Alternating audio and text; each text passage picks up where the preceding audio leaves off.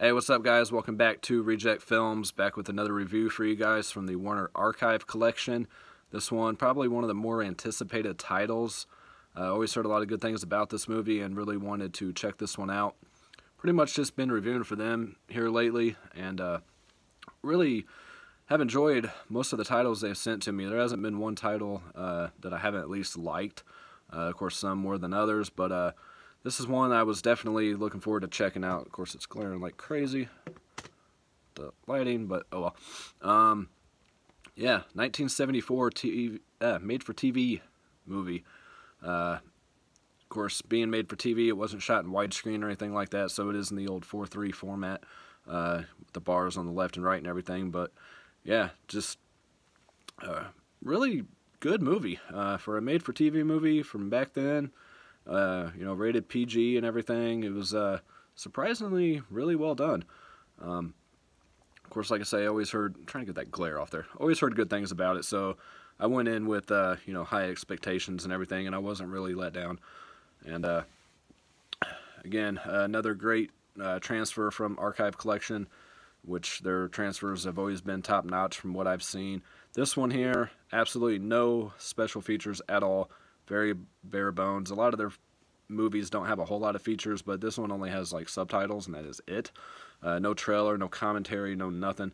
But I mean, it is a TV movie, so it's not like there was a lot of behind the scenes going on or anything like that. So, yeah, just run through the story real quick for those that don't know what it's about.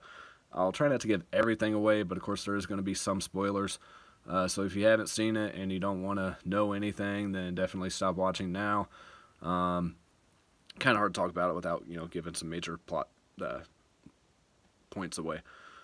So Ronald's a pretty kind of, I guess, nerdy kid. Doesn't have a lot of friends or anything. Pretty much a mama's boy. His mom, you know, thinks the world of him and everything, and she'd been divorced from his dad for like 10 years, and you know, he's has like a grudge against his dad for whatever reason and everything. Kind of doesn't really think much of him, and he's just kind of, I don't know, he seems like a kind of person that just keeps to himself and everything like that, and kind of has a psycho-esque vibe to it, where his mom would do anything to protect him and everything like that, and just kind of that creepy mother-child vibe to it. I don't know.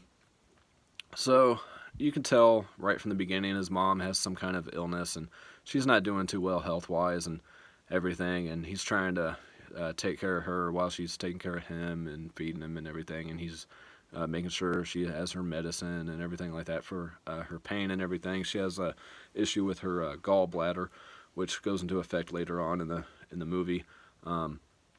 So he goes to this this kind of pool party thing that's going on, try to talk to this girl that he, you know, has a thing for, and she wants nothing to do with him, blows him off and everything, and all the other kids are kind of giving him crap and, you know, making fun of him and everything. So he runs off from that and stumbles down this little pathway, tree area, and kind of runs into this other girl, and she's giving him a hard time too. They know each other and everything, but you know, she's making fun of him, and he doesn't take it too well, and kind of has a quarrel with her, and things happen where he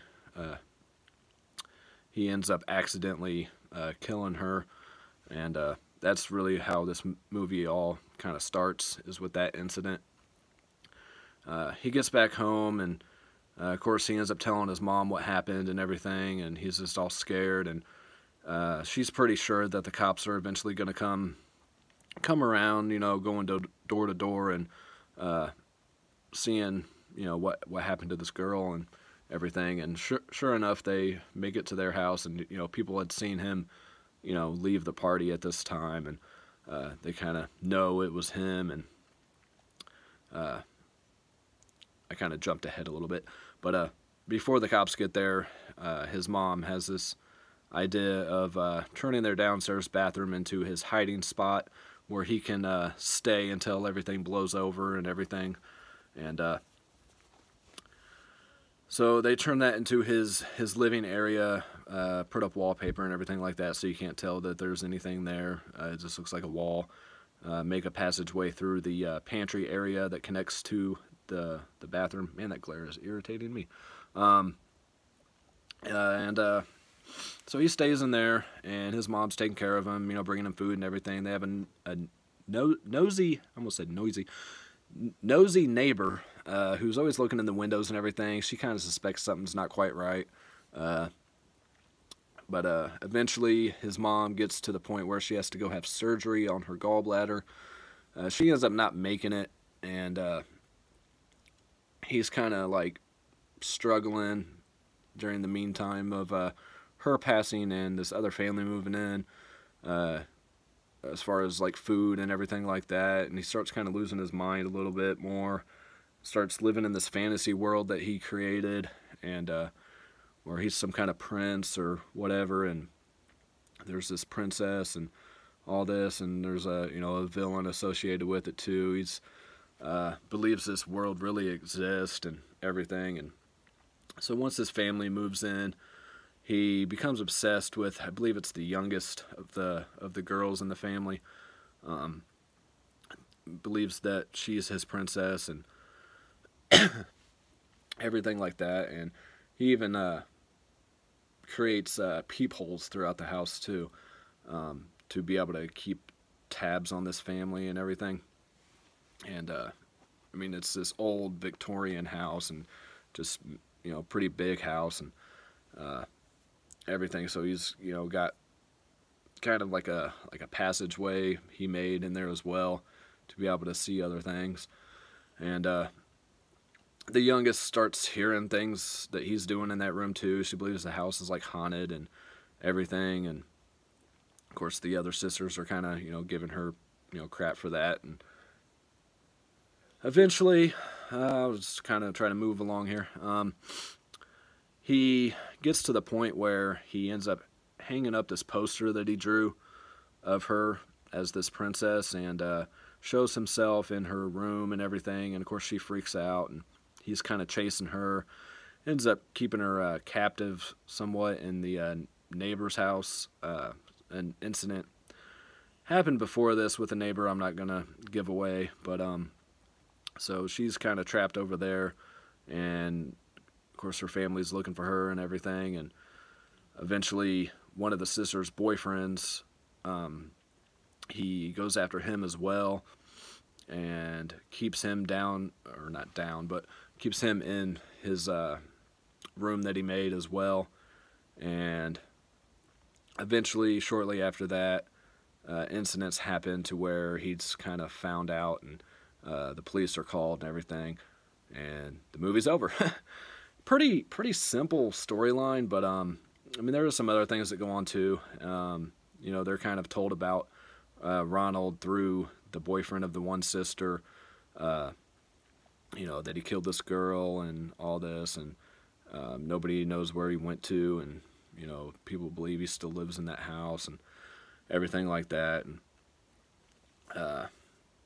yeah, just a really well done movie though, for a TV movie from that time and everything. It was really well written and everything. It's only, I think, 74 minutes long, so it's pretty short, which was about the average for a TV movie. I think had it been a big theatrical movie, it might have been better with a longer runtime and everything, really delve into his psyche a little more. But I enjoyed it for what it was.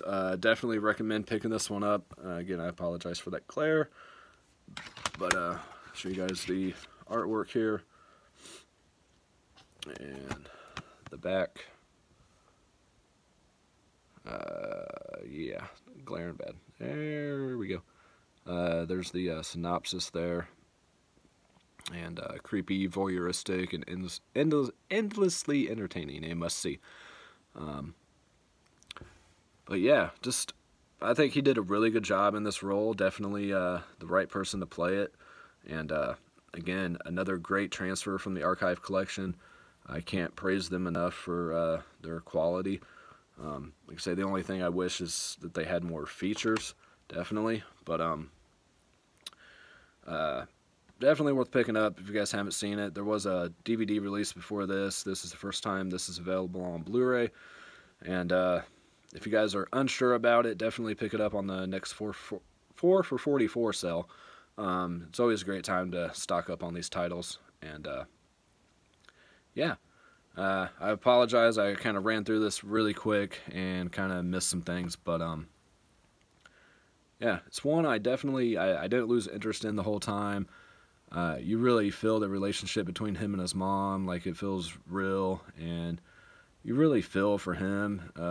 He's not really necessarily a bad guy. He's just like bad things happen to him, I guess, or when he's around, and he just doesn't know how to handle the situation. But yeah, if you guys are fans of movies where, you know, somebody just kind of loses their mind and goes into this other world and kind of lives out this fantasy world, and you know, like I said, definitely a Psycho-esque beginning there where he's really taken care of by his mom, and his mom would just do anything in the world to protect him and everything. It was just, I mean, it had a creepy vibe through it, but not anything like too scary, I guess. It was more of just a, it's just a movie, I guess. I mean, you really just, you feel sympathy for him, but yet you want him to, you know, pay the consequences for his actions. But